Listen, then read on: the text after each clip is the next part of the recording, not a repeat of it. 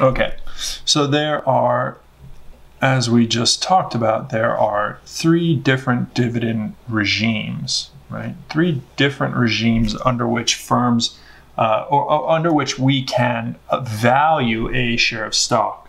Okay, so maybe a better way to say it is, we can only use this model, this methodology, to value a share of stock if a firm pays dividends like the following 3 regimes. Okay. Now the first one is what we call constant dividends.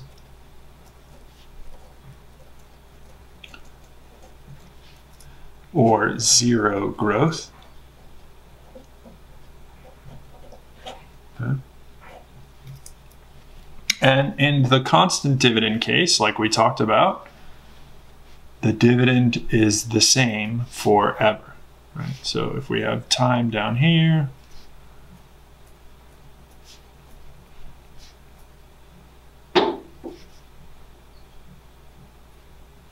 and let's say the firm pays a $1 dividend, it would pay the same $1 dividend in every period forever.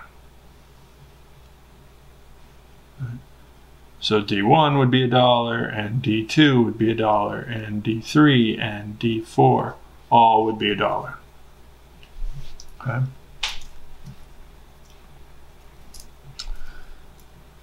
And we know then that the price per share in this regime is the present value of the future dividends, and that this is a simple perpetuity. So the present value of a perpetuity, so we write the price as P0 is equal to the present value today, that's 0. And the present value of a simple perpetuity is the first cash flow divided by the rate, the discount rate. And here we'll rewrite that as D1 divided by the discount rate to denote that the cash flow that we're receiving is a dividend. Okay. So we would solve this problem by dividing 1 by R, right? Whatever R might be. And that would be the price of this share of stock. Okay. So if we have constant dividends, we have a relatively straightforward problem in front of us. We just take the present value of the perpetuity of those dividends, and we have the price of the share of stock. Now, the second regime is called constant growth. And separately from constant dividends, constant growth has dividends growing at a constant rate.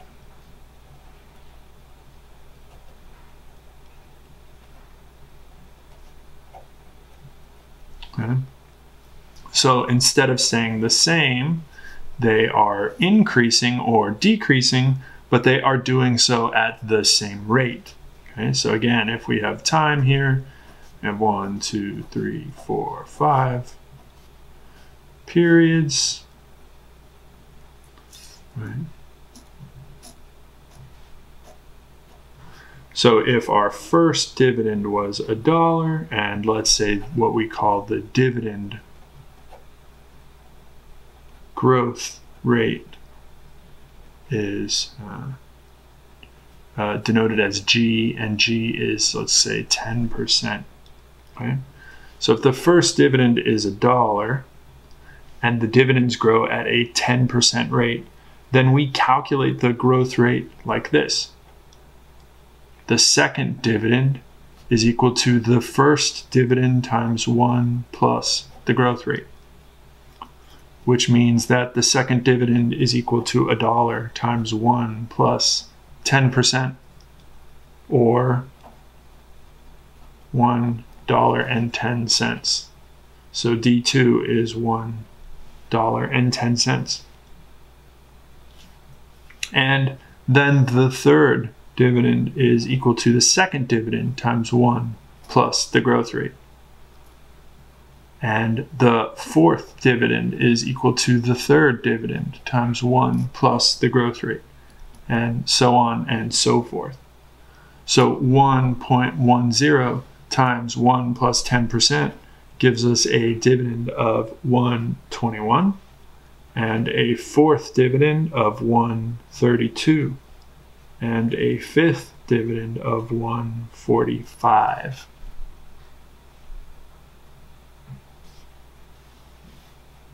Right. And so we have a dividend that is growing at a constant rate. Now, this is a growing perpetuity. And so the price of a share of stock in a constant growth regime is the present value of a growing perpetuity. And that is the first cash flow divided by the discount rate minus the growth rate.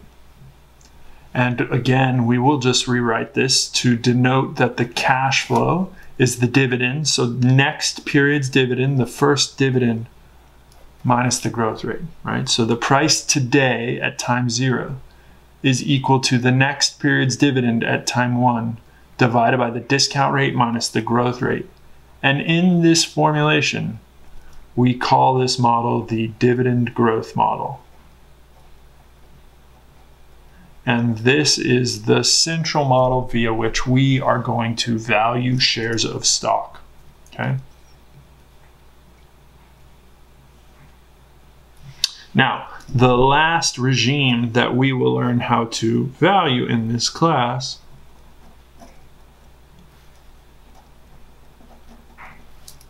non-constant growth, or what we will term, sometimes I will term, two-stage growth. And this gives us a little more flexibility in terms of valuing the firm by giving the potential for the dividend to have two different regimes. Okay, so for instance,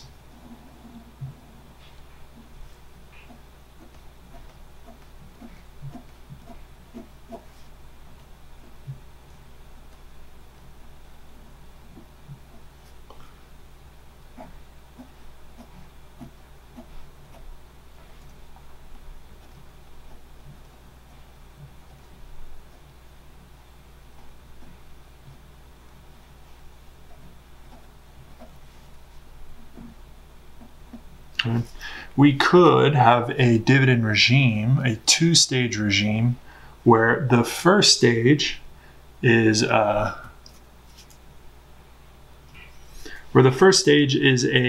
constant dividend stage. So let's say for the first 5 years of the firm's life, the dividends are paid at $1, right, per year. And then we have a break, and following that, the dividends increase at 10% per year, right? So then the next series of dividends, they increase at 10% a year, and the increase goes on forever. Okay. So this is an example of non-constant growth. We have a growth rate of 0% for a few years and then an increasing growth rate forever after that. The key to us being able to value a share in a non-constant regime is that after the switch, whatever the second regime is, the firm either needs to have constant dividends or constantly growing dividends.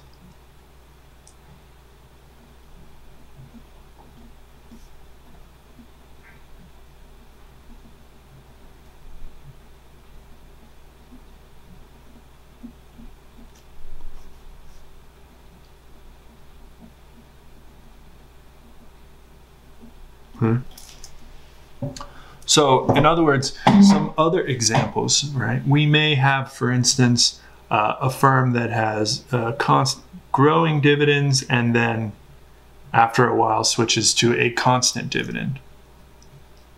Or we may have a firm that has shrinking dividends and then after a while switches to a constant dividend. Or we may have a firm that has shrinking dividends and then its fortune's reverse and it has increasing dividends, right? The key is that in all of these, after the regime switch, we are either constant, or constantly growing, or potentially constantly shrinking. We could even have, say, an example like this, where the first regime is random. So we have dividends all over the place, and then we have constant or constantly growing, right?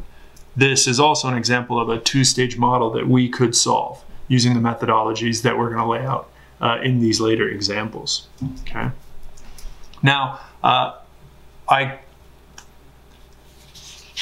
presumably you can all see the limitations of these models. The first one being that you must have a firm that's paying dividends in order to use them. The second one being that it only allows for a very strict or maybe restricted dividend regime, right? So the firm either needs to be paying constant, constantly growing, or have some two-stage model where it eventually becomes a constant or constantly growing dividend. And while I show you some examples of this actually being the case, these aren't super restrictive. In fact, the dividend growth model is fairly appropriate for lots of firms that try to maintain a constantly growing dividend. It is restrictive, and there are and the reason why we learn this model is because of its mathematical simplicity. There are models that are more complicated that allow us to solve for dividends of any type or kind.